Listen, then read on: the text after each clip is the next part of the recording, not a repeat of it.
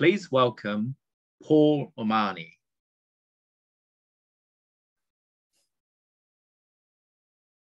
Nothing matters more to a decent human being than a peaceful mind, a peaceful family, and peaceful neighbors.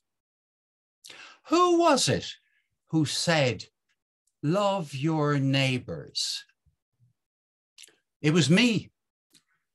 I said it because the way you feel,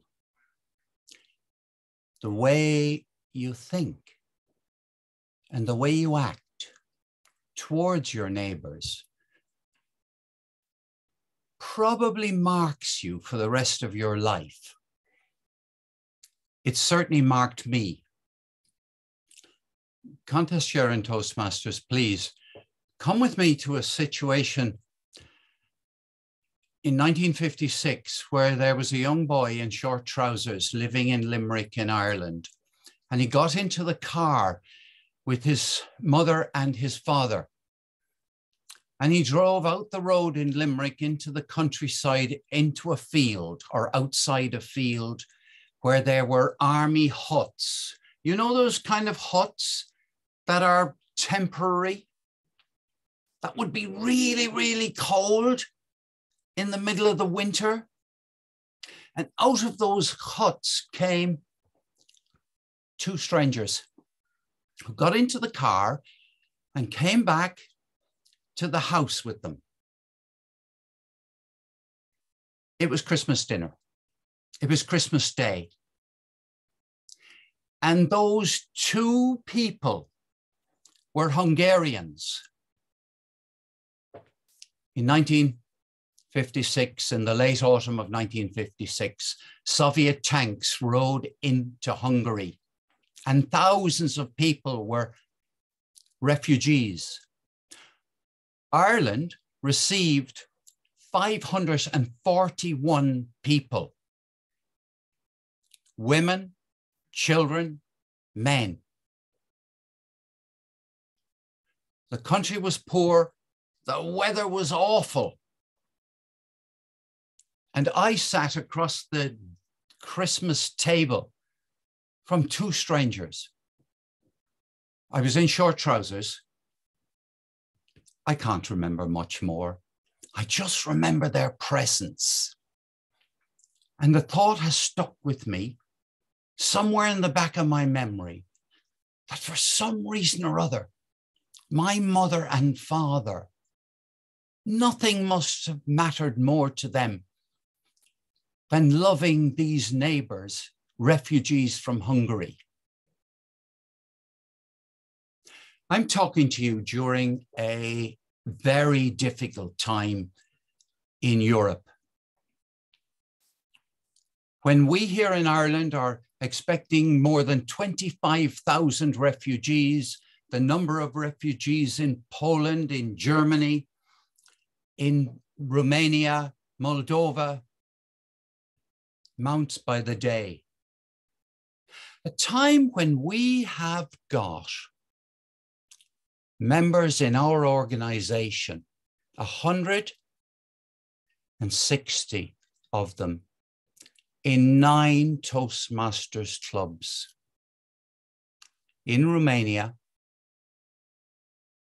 in District 101, in Region 10, in Europe. They are refugees. They are in fear of their lives, and they may well be fighting for their lives. Nothing matters more to them than total commitment to peace, to loving their neighbors. And nothing matters more, I suspect, to you than your own peace of mind, the opportunity of loving your neighbors. Yes, the whole of the world, certainly in Europe, is united in thinking about what's going on. All sorts of emotions are there. We have members who are refugees already. It's a darn good guess to imagine that we have members who the last thing on their mind is improving their communications and leadership skills. We don't know what the situation is for them individually. I've troubled about this all week. I got in touch with the district director. I got in touch with the division director. I got in touch with some members over there. I'm not the only one who cares.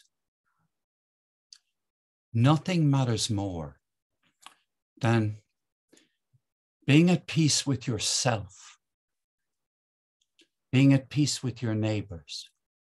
And that means being able to give voice to your desire for peace, for how much you want it, and to give voice to your commitment to other people. I speak to you today about the most important thing I could possibly be speaking to you about, because that's felt to me like the only thing worth talking to you about. You are somebody, I believe and trust, who already loves your neighbors.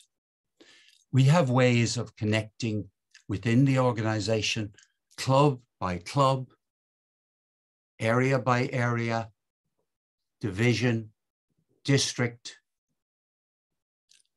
We have ways of getting our voice, of sharing it, to share the love, to share what matters to us more than anything else, to share your total commitment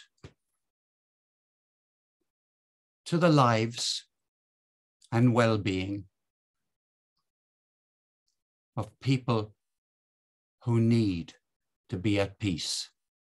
Thank you, Contest Chair. Thank you very much, Paul, for your speech. Mr. Timer, as usual, can we now have a 1 minute on the clock for the judges to mark their ballots? Please show me the